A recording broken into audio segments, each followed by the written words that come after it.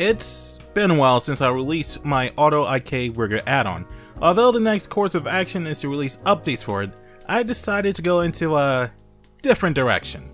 My goal for the Face Rigger Addon was to make rigging models with pre-existing armatures easy for people new to Blender or SFM users making the switch to it. And I wanted to work on another add-on that will do this as well.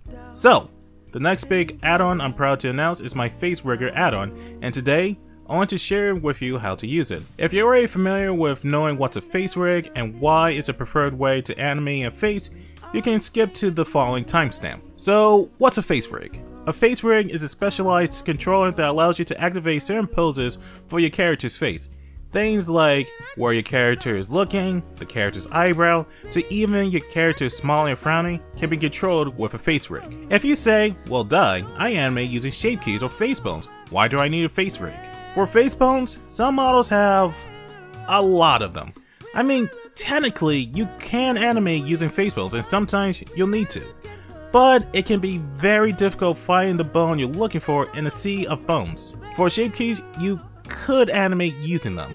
However, animations from shape keys can sometimes not transfer over. In fact, for my It Came From The Stream animation from last year, I had to redo Noir's lip sync animation since I had to change her model and I did her lip syncing using shape keys. Not to mention, it'll require you going through the shape keys panel of your mesh and scrolling through a lot of shape keys to find the one you're looking for. A face rig will allow you to pose or animate your character's face in an intuitive way. However, creating a face rig can be a time-consuming process. Prior to this add-on, it can take me a day to create a rig for my character's face.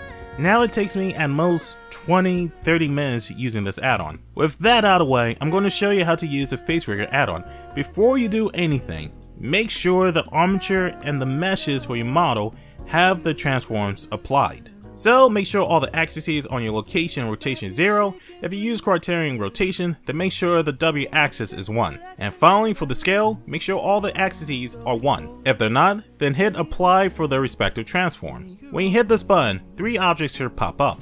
The first is the main face rigger. This controls your eyes, eyebrows, upper and lower eyelids, and the lip corners of your model. The phone table controls your lip poses of your model. Typically, these lip poses are A, O, TN, BM, and FV. Depending on user demand, I plan on expanding the amount of options for these tables, including tongue controls. Finally, you're given a spherical bone. I won't go into detail for this one since it's more for the face bones part of the add-on. Now, position your tables to where you want them, and scale them to your desired size. Do not apply any transforms for these tables. It will not work. Now go into your Object Data tab and look for Face Rigger. Use the eyedropper tool to select your face mesh that has your shape keys.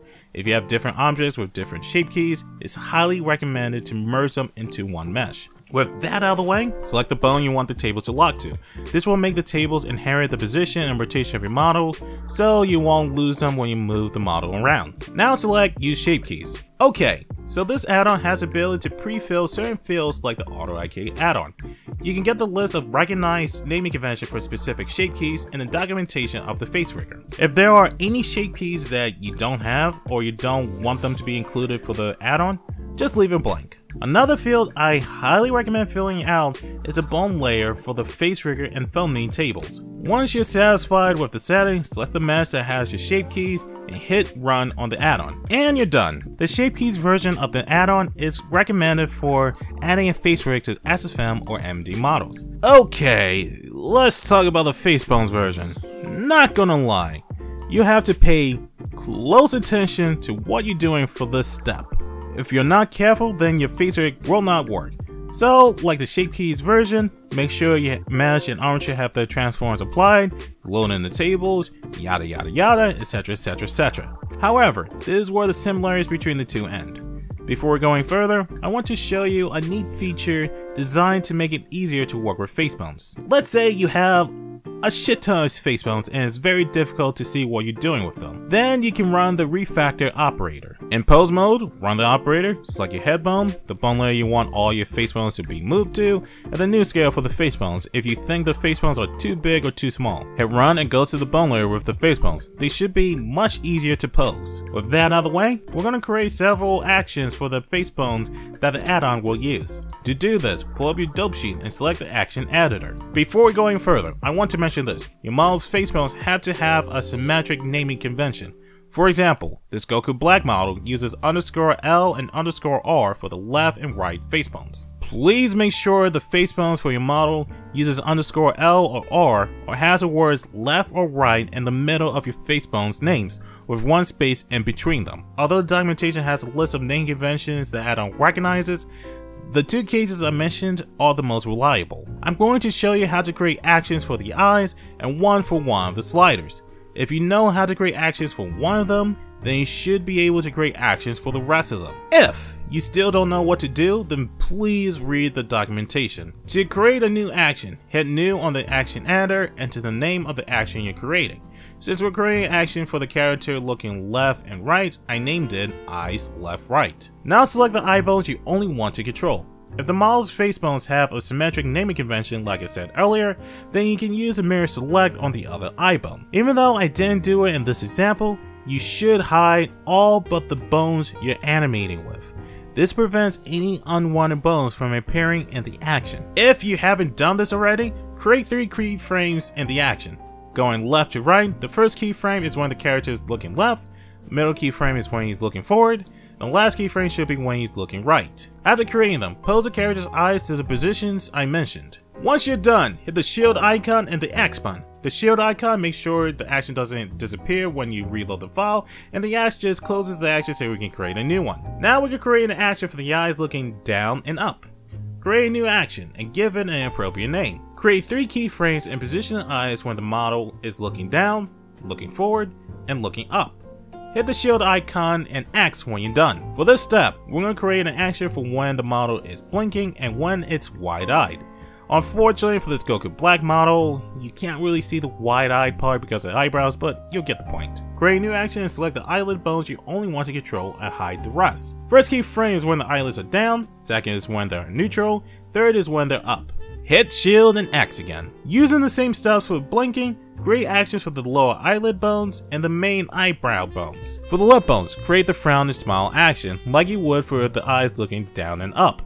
And for the lips, stretch and pucker like you're creating the eyes left and right action. If you have no idea how these actions should look, refer to the documentation. Please note all these actions must be made for the face rigger to work. Finally, the phonies. Creating actions from the phonies is pretty straightforward. For each phony action, the first frame must be the lips at its neutral position, and the second keyframe should be the desired lip pose. Unlike the other poses, you don't need to fill out all the phonies for the face rigger. Once you're done creating the actions, go to your Object Data tab and look for the face rigger. Select whatever mesh of the face, select the bone that the tables will be locked to, and then hit the face bone selection. Fill in the corresponding actions in the drop down box, select your armature and hit run. Now your face should be rigged. The best part is that you're able to still move your model's regular face bones if you need to further exaggerate certain actions. And that's pretty much the add-on. I really hope this helps Bonner newcomers with getting a fairly basic face rig set up for their models. I plan to update this add-on after I finish updating the Auto IK rigger, which is going to be my major focus for the coming months. If you run into any issues I did not cover in the documentation or in this tutorial video, my email is included in the documentation. With that said, thanks for watching and for the support. I honestly appreciate it. I hope you have a wonderful day and night. See ya!